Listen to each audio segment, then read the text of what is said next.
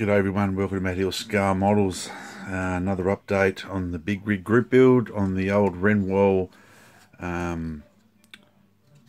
M62 wrecker truck. I've had to change the way I've done this a few times, and the approach that I was going to do, I did promise in the last video that I'd assemble the cab as a separate video, but the way that things have happened is I've had to set this cab floor in first. The reason being, after seeing some reference photos, I'll just take this motor out of here. These trucks had braces that hold the side steps up. This one didn't have any braces for the side steps. Also, there is air cylinders on this side for the air brakes and things like that, so I've made those up. I used an old torpedo. I have an old plane thing that was laying around in the spares box. I cut that into pieces, and then I mixed up some putty, some of this kneaded, and filled the ends in and sort of rounded it round the best I could with my fingers, you know, to get it sort of some sort of shape. And then I sanded it all to make a tank. Now I was going to drill these air tanks out in here. You can see I tried to, and I had to putty it up, but the putty stuff doesn't like to be drilled. I've also made some front shock absorbers and mounts for it. The kit didn't have any shockers, so I made up out of electrical wire and stuff. And I used some of this I had left over from a job from work. I straightened it out and I used that, and then I just used these particular brand of Q-tips I've got. I'll grab those here in Australia. Some Q-tips don't take to glue, but this brand does. Made in bloody China. So I've used that. I cut that down and yeah, made the shocky mounts, which makes a bit of difference to the truck. I got the gusset plates in the front, added some rivet details there. I've cut away those like D-shackles on the front bumper bar, and I made some new ones. My bench is a mess. Sorry guys, but I did want to pack everything away, then have to unpack it all. I've got everything here, so I made some little D-shackles out of that electrical wire as well. So they'll go on the truck. I put the steps in, as I said, the braces for the steps. There's still a little bit of cross bracing that you will see, so there's some pieces that are supposed to come down there. I had this battery out of something that mounts underneath this other step here, so it'll slide up in there, but I think I'll have to paint it first because I won't be able to get paint in there, so I'm going to have to paint it and fit it. Question for Doug Hensley. Doug used to drive one of these in the National Guard, and I can't work out whether they had two batteries in them, Doug, or one. You might be able to let me know.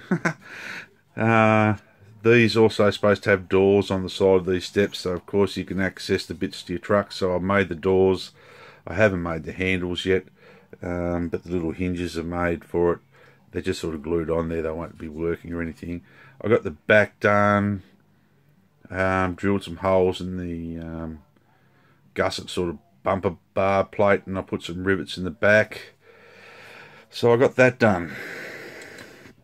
I said before about the diff housings, what I learned off Charlie Mack running the sprue, because I thought these diff housings were like welded two pieces. They're not, they're casted in one, so I've sanded them all down and puttied them up, so they are done there. Move that stuff away, still engine parts. The exhaust system is wrong, because I've added, it was right for the kit, but wrong for the truck. On the real vehicle, the exhaust system runs behind this step and kicks up around the chassis rail and runs into that piece in there, and it goes into the exhaust manifold. This plastic's pretty soft, so I sort of can manipulate a little bit. I'll try to get it to work. If not, I'll build another exhaust system for it. I'll build another exhaust system for it using copper pipe and whatever I can use to make an exhaust system. So I've got to lay that. That's one of the last parts to fit. I have to fix this front universal joint here because it's got a really big flange on the unis on this here, and what happens is that actually interferes with the fit of the motor. That'll rub on the sump, so I've got to modify that. So that was basically what I wanted to show you, because I'm going to have to put some paint on it. Charlie Mac, I only just seen Charlie's comment. I sanded all these tyres down by hand, so I flattened them out, then I've taken the shoulders over. The other thing I noticed is this kit, and it'll be over exaggerated here because you really can't do it, but what it looked like when the wheel hubs went together is the tyres were touching. Now that doesn't happen in a real truck, you've got to have a little bit of space in them. So I made some little blocks here, and what they'll do, they're like a spacer in the hub, and they now let these truck tyres have a gap in between them. So it looks a little bit more realistic, and they'll actually step out of the guard a bit more. I'll start on the cab, but as you can see, I got some sort of detail there with wiring, you know, for the truck, but then I've got these really big ejector pin marks in the firewall. So I'm going to shave all this wiring off and fill these with putty, sand them up, and then I'll rewire it with some copper wire and bits and pieces, so a bit more scale too, excuse me, because that's pretty chunky on the firewall. I haven't done much of the engine yet, no wiring on that. I don't know whether I will go to that effort. Next thing I've got to do is I'm working on the back of the tray. Now I'm jumping the gun as I promised, but this has got a lot of injector pin marks, inners and outers I call them. There's some sunk and there's some that come out. So I'm carefully removing all these. These are all full of big injector pin marks. Some of them I actually had to snip off with a set of these modeler side cutters. They were that real big, I just snipped them off as flush as I could. The reason why I'm jumping this step and the cab is because when the cab goes, when the tray of the truck goes on, there's no detail of nothing holding. There should be like these little gusset brackets here that hold the truck or the tray onto the chassis. So I'm going to do all those after I finish doing these injector pins. The main reason being is it's going to be hard to do it once it's painted. So there's a few things I have to do now. I'm going to have to start with paint, which means I'm going to have to finish off the winch drum here on the front, but make it so I can drop my actual drum with my cable on it last. So I'll fit it, make it, pull it all apart, paint it, put it back together, sort of thing. But it's a big model kit. It seems really big for 1/32. I think it might be bigger than that in scale. I'm not too sure, but yeah, I've got like my little Italian tank that I'm working on in between. That's 1/35 scale, so maybe close to 1/24 scale or somewhere. I'm not too sure, to tell you the truth, guys. Just seems really big for 1/32, for 1/35. Because if you put a 1/35 figure beside it, little Africa core dude I'm building, it's a big mind you, it is a fairly big truck, so but I don't know, some of these older Tamiya 135th scale figures are pretty big and chunky, because the guys that come with the kit are absolutely horrible. Here's an example of them here. There's Charlie and Harold, and they're both missing bits out of their back from those sinky things. And I do want to run a crew or something, or at least a driver or someone in it, just to give it a little bit more life than just a static kit. But there's some details on here that I won't be able to replace, like these things I'll just fix up. But yeah, apart from that, it's all starting to come together now. I think I got over the hardest part. I think the hardest part left will be now this firewall. Working out how to do the battery box and fitting it in there. I also had to sort of blank that wheel arch, that wheel guard out there where the batteries go. So I used a bit of styrene sheet for that. But yeah, so it's really maybe ready for paint. I can't see anything else that I'd like to put on, except there should be a bracket holding this mudguard to the chassis there. I'll make something up of that, just like a L bracket. Don't know about the wiring for brake lines and stuff yet. I've still got the steering arm. There's no steering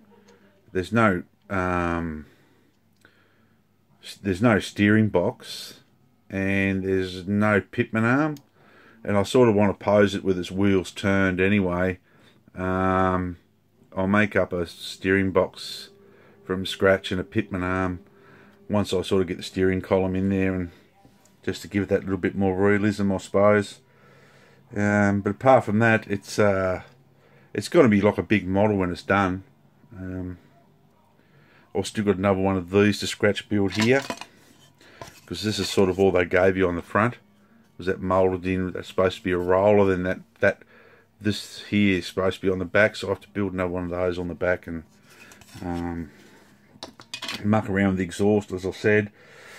And then yeah, just go through the spares box and yeah, try to find a few more things in 1/32 scale. I've been trying to find a 1/32 scale Land Rover or Army Jeep